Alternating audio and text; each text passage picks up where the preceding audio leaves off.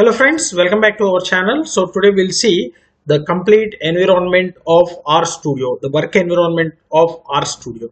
So we know that RStudio is used to write and implement the R programs. So in our previous session we have discussed about how to download and install the RStudio. So mainly we need to install the two things in order to run the complete R programs. So one is the RStudio and the R. Right. So now I'll click on this RStudio. So the RStudio homepage will be displayed here, and you can see the four partitions here. So 1, 2, 3, and 4. So this partition is called the source partition. So where we have to write the instructions. That means we have to write the programs. So that's why we call it as a source partition. And bottom to the source we are having the console.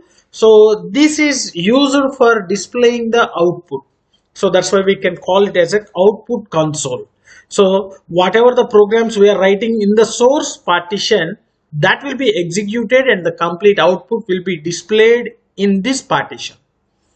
And coming to this one, so this is nothing but environment. So that means whatever the inputs we are taking into the program, those inputs will be displayed here.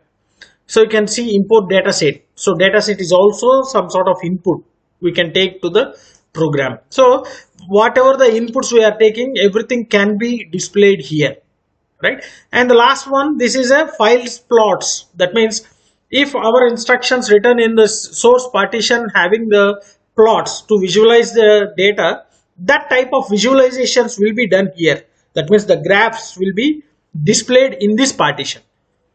So the text will be displayed in this console and the graphs will be displayed in this partition, right? So we can also customize these partitions.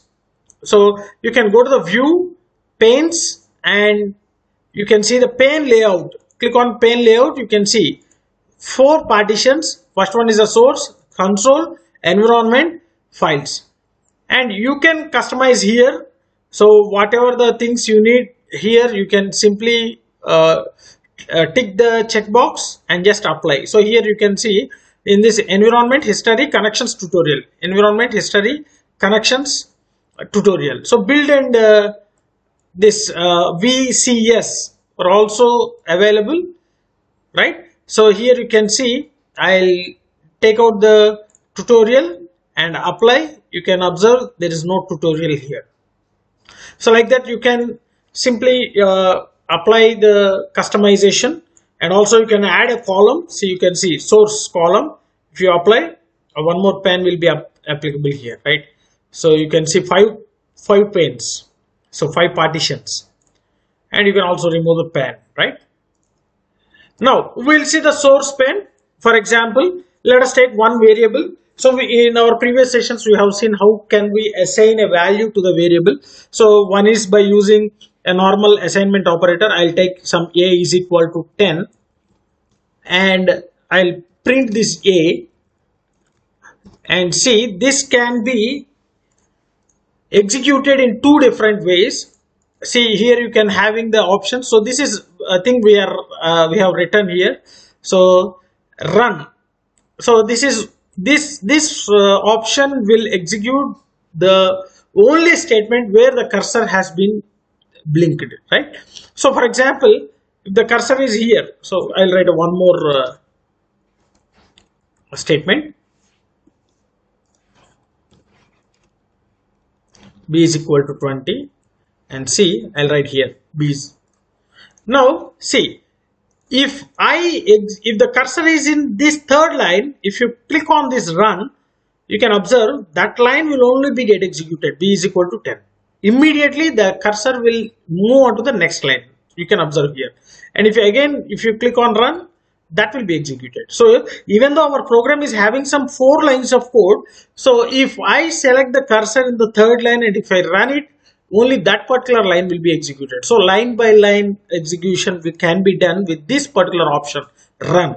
And if you want to repeat the same set of execution one more time, so you can go with the next option. See, you can observe the tooltip, rerun the previous code region. So if I click on this one again, the same will be get executed. See, the same thing will be executed. So whatever the thing we are executing previously, that will be executed. And here one more option here, see, source. So if you, here we can execute in two different ways. One is the source, one is source with echo. So coming to the source, everything will be get executed. See, you can observe complete program will be get executed. And if you click on this source with echo, so the program will be executed at the same time. See, the complete instructions will also be displayed here.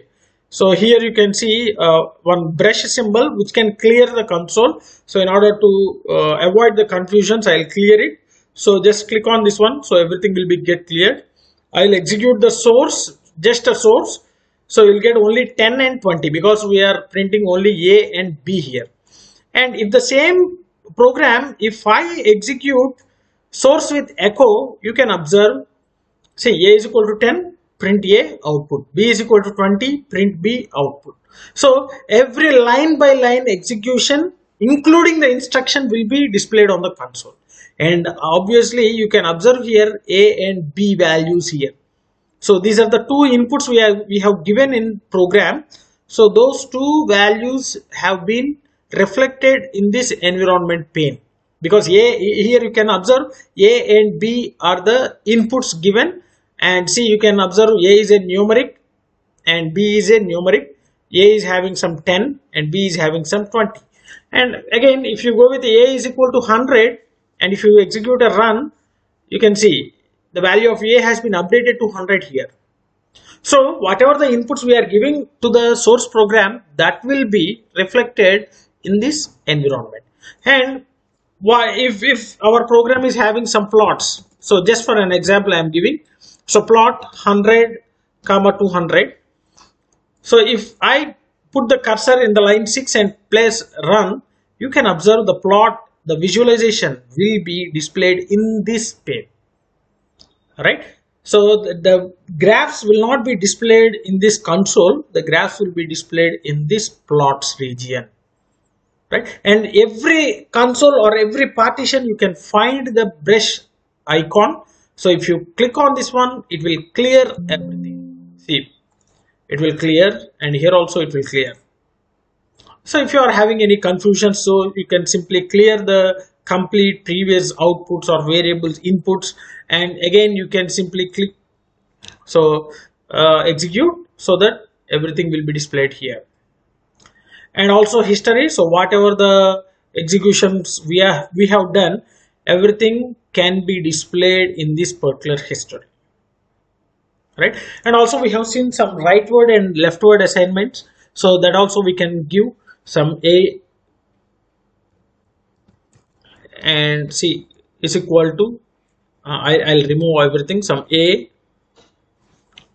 So in the environment also I'll clear the complete history, and here also I'll clear the console, I'll clear. So now you can see 20,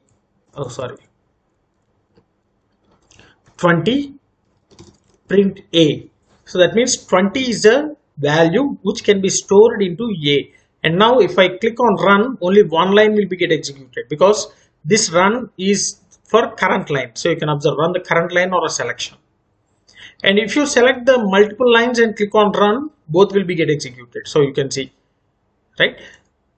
Similarly, if I go with the, we can also assign in this way some B, print B. And if I want to execute these two lines, select this one and click on run, so that will be get executed. And you can observe here, so the values are displayed in this particular environment pane, right? So this is how we can use the RStudio IDE to write and implement the instructions in R language, right? So after that we can save the file, so click on save. So the extension of R programming is .r, right? So you can give simply sample.r. So you can see by default save as type .r. So save. So on desktop you can find this sample.r file, right? So this is how the environment will be looked, and in our further sessions, we'll go one by one and we'll learn different concepts of R language, and we'll try to execute more number of programs, and we'll visualize the data, right? So hope you understood, and if you are having any doubts, or if you are feeling any difficulty to work in this environment, feel free to post your doubts in the comment section. I'll definitely try to clarify all your doubts. If you really enjoyed my session, like my session, share my session with your friends, and don't forget to subscribe to our channel. Thanks for watching. Thank you very much.